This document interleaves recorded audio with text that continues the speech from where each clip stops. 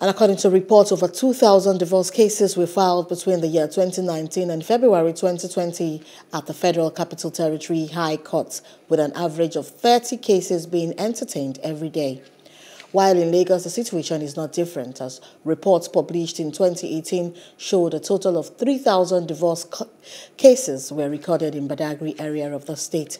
Marriage Counsellors at Harriet New Life Foundation to help families grow says love and submission in marriages is key to a healthy family, while divorce is unhealthy for the mental health of couples and their children.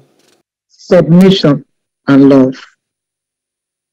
Anytime I talk about this thing, people do the jamming because they've not been able to give submission a proper definition according to the Living Book.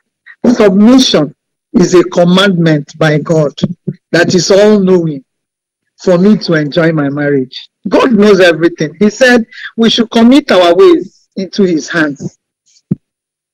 We shouldn't lean on our own understanding. You know, we always say men want respect, women want this. Inside submission is respect.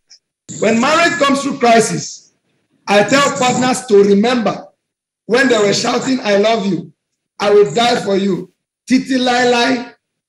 Remember your vow. Remember your vow. That's what you do.